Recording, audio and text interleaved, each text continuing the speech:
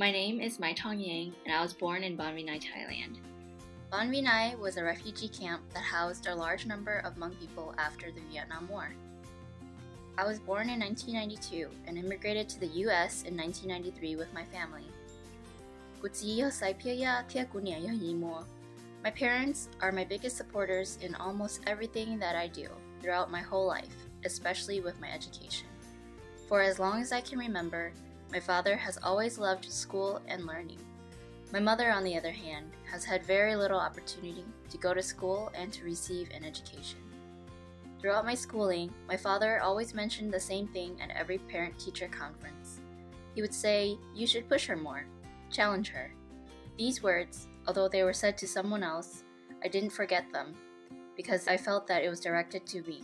It's possible that he was saying it for himself as well, for the family, that we should internalize these words in order to keep pushing the envelope and to try harder in life so that we can succeed. In middle school, I received one of the most invaluable gifts from my parents, a bracelet that my father had actually made before we came to the US.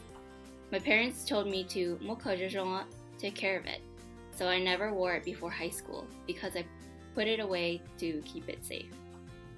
Towards the end of my high school career, when I felt a little more in touch with who I was and a little more confident about where I was headed, I put it on, and in a sense, it's become a part of me ever since.